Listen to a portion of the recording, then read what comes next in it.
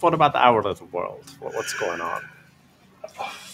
There's always something happening there, and it just so happens I came across a couple of things that I'd like to share today. Shocking as it may be. I don't know, but I'll take it. All right, there we go. First thing I came across today was a new post from Damien on Intune, PowerShell, and Graph API best practices. We've shared a number of Damien's articles on here, and they often surround those topics.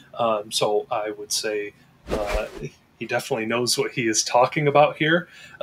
This is a nice blog post that sort of goes through some of the basics and how you can get started with finding the graph endpoints that you might want to call when it comes to Intune, as well as, if we scroll down a little bit here, Graph X-Ray, which will also, we've talked about X-Ray a little bit on office hours before, and I'm sure many of you are familiar with it, but goes through how we can use X-Ray to also determine some of that information and help us write the PowerShell that we need to use in order to actually call Graph.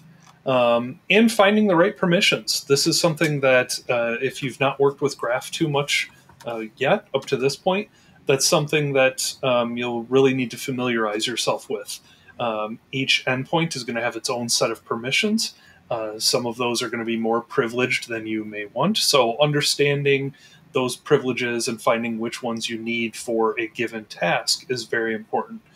So highly recommend checking out Damien's blog post here. This is really great stuff.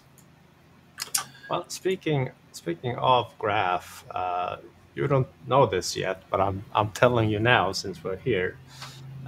We did put back the PowerShell course for Graph up on the Academy in Q4 this year on our schedule, and well, you are presenting, so. All right. Excellent. Figured this would be a good opportunity to mention it to you. Perfect. I appreciate it. That was I had a lot of fun with that course, and I think it's a very useful one. Though I may be a little bit biased. That's great news. Sounds good. All right.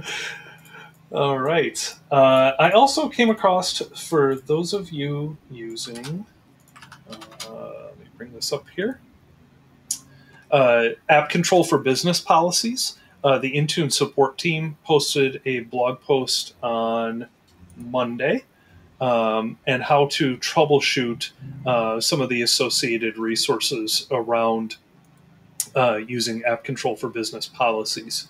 So these types of posts we generally find very useful, and another tool in the toolbox for sure. And last but not least, this was recorded a little while ago, but our good friend Richard Hicks just had his RunAS radio episode posted last week. So Richard was on the show talking a little bit about Cloud PKI. As I said, Johan and I are big fans of Richard and his work, and the RunAS radio podcast. Definitely recommend going and checking this recording out as well. It's not too bad. 45 minutes. That's an easy listen, I would say, especially with these two talking. But yeah, that was it's actually about all I had today. It's a fairly light day, surprisingly. Well, I do stumble across two things. Well, one I obviously knew about because I wrote a blog post about it, but just for the fun of it, if I go ahead and share my screen,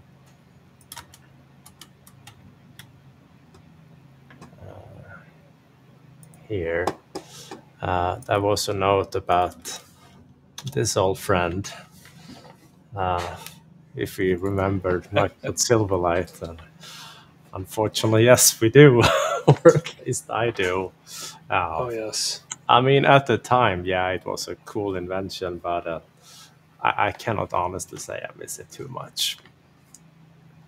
No, I agree. But it didn't take many times for people to remember that, oh, yeah, right, the early days of Intune were using this. And of course, Config Manager, the old software center, were using components from this as well. That was fun. So, no, don't miss it. And I do remember it. It had its time. That time is past, and here we are. But the blog post I'm referring to was this one here, because we had a discussion back and forth some of the office hours here about using WinGet to download store apps. And I don't really remember where we left off last Wednesday, but I know having a wee bit of trouble getting the license down for it. So the command line has actually been in the product for, or the store support has been in WinGet for quite a while, months and months and months. But Microsoft couldn't figure out the backend until very, very recently. So I was super excited to try to out this. I tried to download, as you can see here, the Windows Calculator application. Maybe a little bit hard to read, but I was trying to download that one. And it would just refuse to download the license for it. And then Jason mentioned that probably should be reading the text that is output in the command. I was like, good point, sir. And it does say that in order to get the license, you need to have admin rights. And I'm like, okay, what admin rights? Quite mention that specifically. But it turned out that you need to have one of these roles in Intune. So fair and square, I went into my Intune portal. I borrowed Amy's account. I often do that for demos. She has a bunch of devices enrolled. It's perfect. And after going to her account and making sure she had been assigned that particular, or one of those roles, problem went away, and I could download the license just fine. So, long story short, if you actually read the command output, there is the solution. Excellent. And also, since I should mention that Jason Sanders, who helped me, he did go in and also updated their original blog post, the one that we shared the other, whatever week that was. It was, yeah, July 29. So it's a while back.